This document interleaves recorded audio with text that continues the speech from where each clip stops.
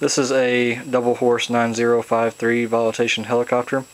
I purchased this RC helicopter from xheli.com approximately 1 week ago. Before it even came in, I've done a lot of research on various modifications I could do to increase performance and also decrease the likelihood of a crash, thereby damaging the helicopter. And I was actually able to come up with a pretty good list of things to do, and I applied most of those modifications onto this particular helicopter. Before I move on, I want to say that I am not affiliated with xheli.com. They do not endorse this video whatsoever. I just wanted to let you know where I got it because they had a pretty good price on it, and they were cheaper than eBay or anyone else for that matter.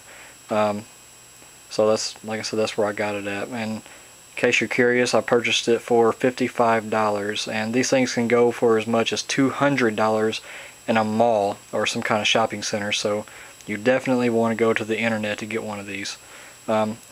With that said, I also want to say that anytime you modify your RC helicopter, keep in mind that you could injure yourself or you can injure somebody else if you don't know what you're doing.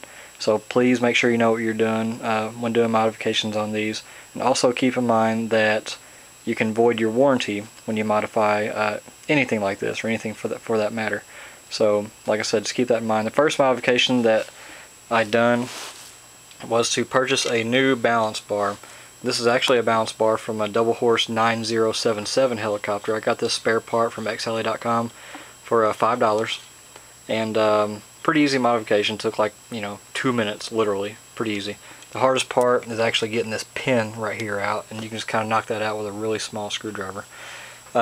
Anyways, I replaced this because the existing balance bar that comes with the helicopter, it's longer, it's heavier, it's made of metal, and it actually increases the likelihood of a blade strike. It's been kind of a problem with these helicopters, and when this thing strikes those blades, it can chip your blades, cause you to have to replace them. And these things are kind of expensive. They can be hard to find sometimes too. I got my spare set on eBay. You can get them at various different places. Anywhere from $6 to up to $12 for a spare set. So like I said, anytime you can reduce the chance that you might have to replace these, it's a good thing. It can save you some money. Like I said, this new balance bar is lighter. It's made of plastic. It's a little bit shorter. So like I said, it's going to reduce that likelihood of a blade strike, and also reduce the likelihood of a crash, which could damage other components on the helicopter. When you do replace this balance bar, if you do this modification, you got to replace these not replace, but add a connect buckle. It already comes with one, but you need another one, and they actually come in packages of 2. And well, I got mine in a package of 2 from xheli.com, as you can see, for $1, so they're pretty cheap. So all you need is an extra one to go on the other side here to make the extra connection, and you'll be good to go. The very next modification I done was to increase the spacing between the blades. You can find this on various YouTube videos. I got this idea from a YouTube video, and it increases the spacing by flipping the main blade shaft here upside down and reconnecting it to the metal shaft. And this part right here used to be down here. Of course, the blade used to be on top of it. By flipping that around and turning your blade grip upside down and putting it back on, of course you gotta flip these main blades here over, because they'll be upside down once you do that that flip. By doing that, you increase that distance between these main blades, and that will greatly reduce the likelihood of a blade strike between your main A and B rotors, and like I said, reducing the chance of a crash. So that worked out pretty well. It was actually pretty easy to do. It takes about 10-15 minutes, maybe 20, depending upon your mechanical aptitude. And I want to say that you want to make sure that you keep track of these screws when you disassemble this, because there's a lot of really small screws, and if you drop one, the likelihood of you finding it is pretty small. So use a glass, some small zippy bags, a tray, something to keep those screws in, and you might want to pair them up too, because sometimes they come in pairs. Some of them do come in pairs, so you want to keep track of them, and it'll make that reassembly pretty easy. Like I said, there's a couple of YouTube videos that are more detailed on this, and you might want to watch those. I just gave you a quick rundown on it. You got to take out these gears here, a couple other screws to do this. So it's a good modification to do. I definitely recommend it. The very next modification I done was to increase the size of the tail rotor blades. The existing tail rotor blades are actually pretty small, as you can see. You can compare them right there. And they're a lot more narrow, a little bit shorter, and these bigger rotor blades will actually give you quite a bit more speed on the helicopter, and also give you a little bit better control as well.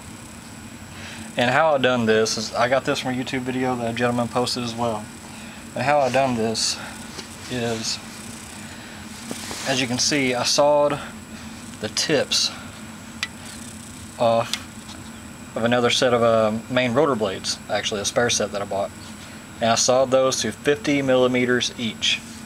50 millimeters on both sides. Give it a nice even cut on both sides.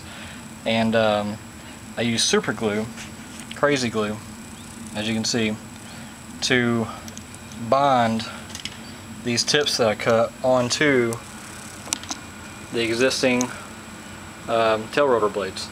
Okay, and of course, anytime you mess with super glue, it gets a little bit messy. It can ooze out a little bit, so you want to kind of sand that down a little bit. If it does ooze out a little bit, like I did, you want to keep this stuff as smooth as possible, these flying surfaces, because by doing that, you know, it's an aircraft. You got to think about that, so you got to keep those flying surfaces smooth. Well, that was actually a pretty easy modification. I used a Dremel tool to cut these, a Dremel tool and a cutting wheel. If you got a Dremel tool, break it out, because it makes this job a lot easier, a lot faster, a lot less painless. So it's a good thing to have. The very next thing I had to do, and it's strictly a product of me having to resize these tail rotors, make these tail rotors wider and longer. As you can see, when I done that, it made the tail rotor strike the tail fin here. Okay, so I took the Dremel tool and the cutting wheel, cut a little bitty notch out right there. That way both these tail rotors would clear it completely. So there you go on that. The very next thing I've done is just a real small modification. You don't need to buy anything for this. It's really easy. The antenna, I stretched it out, ran it up along here. It's a corded antenna, or a wire antenna, and I ran it up through this tail fin right here, brought it down and tied it to the tail fin over here. That way I can stretch that antenna out. The very next thing I've done, and it's a very simple modification. A lot of people do this. It can be found on several videos as well. Was to add a little bit of weight onto the front of this thing. This helicopter has a tendency to kind of go backwards on you in flight and also in takeoff. So you want to add just a little bit of weight onto the front of it. Different people do this different ways. You can use something around the house. It's really easy. My particular preference was to actually take super glue, and I super glued a magnet onto the front of this. I actually thought this was kind of a cool idea. It just kind of popped in my head. I seen some magnets laying around, so I did it. The cool thing about this is you can take other magnets, like one or two other magnets or whatever, and add them to that, and you can increase or decrease the weight as you want to. Now the only problem with this is the fact that if you crash a helicopter or go through a hard landing in some grass or something, you can lose those magnets. So if you got extra ones, you know, it'd be a good thing to have if you do decide to do it this way.